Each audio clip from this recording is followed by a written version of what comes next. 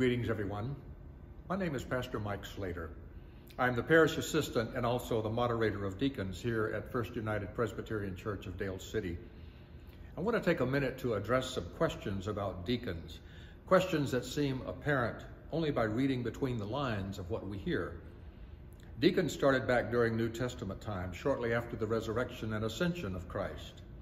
Stephen was the first deacon and also the first martyr for Christianity.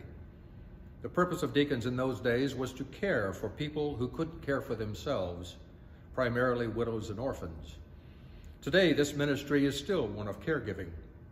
We start by establishing relationships with various members of the congregation so we may serve as the first point of contact when any crisis, large or small, happens in your life, and you want to talk to someone who will listen attentively and keep it confidential. Make no mistake, deacons are not professional counselors, and we know our limitations and will not go beyond that. The type of help deacons give is the type that many folks have trouble asking for. No one wants to bother or interrupt someone else with his or her own issues, but that is exactly what deacons want you to do. We want to hear from you.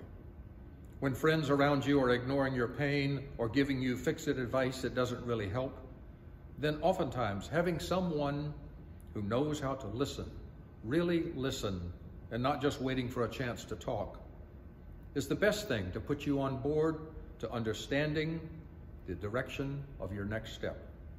Our deacons know how to do this. When you seem to hit a brick wall, call your deacon. And that brings us to the next question: who is your deacon?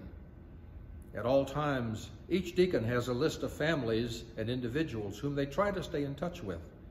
Initially, this is done by assigning 10 to 12 family names to each deacon. And then on a regular basis, you should hear from your deacon by phone, email, or postcard.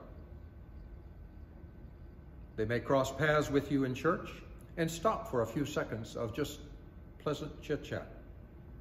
You should know who your deacon is.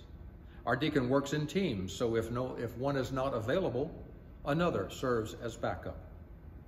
Deacons serve a 3-year term and cannot stay on board for longer than 2 terms before skipping some time so that others may have time to serve.